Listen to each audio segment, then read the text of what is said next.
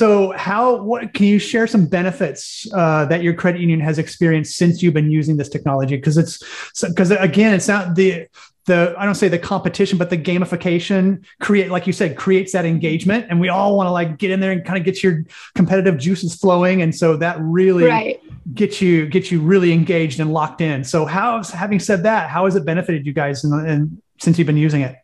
Yeah, it's been great for engagement. We have only been up and running for 6 months. So I don't want to speak like we've been on this for years and years, but in our 6 months that we've been on it, we've rolled out 2 required trainings. All team members needed to complete them. They were based on digital adoption topics. And then we've also had a number of optional courses out there, and then some department specific content that's been out there. But it really has driven that engagement. The team members that get into the game side of things have gone crazy with it. At first, I was like, oh goodness, are we going to have to start saying, hey, you can't play quite that much? Curb your enthusiasm. Right. Just not an issue we ever thought we would have with training. But some of the key things that we've seen with that have been so beneficial is just that drive to replay the games, which again, I never thought I'd use the word replay in relation to training. In our current learning management system. The thought of someone going back out to just take something kind of for fun is not something we see.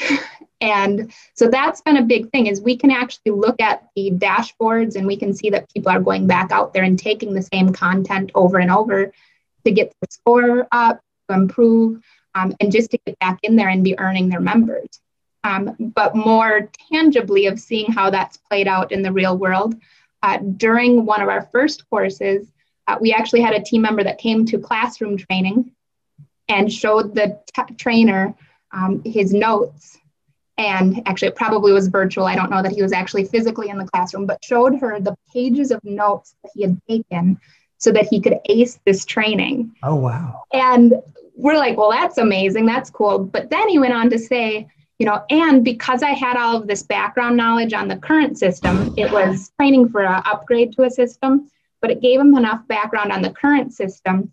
And he was working on the teller line, didn't typically go in depth on the online banking with our business members, but this training he'd been taking over and over gave him enough background on the current system that he was able to answer a question that came out without needing to refer them to someone else. Oh my God. So we got this story of like, wow, not only is he taking the training over and over to perfect it, but then he had this perfect example of how that information stuck and he was able to transfer it into better serving a member. So that's what we're looking for. So that was cool.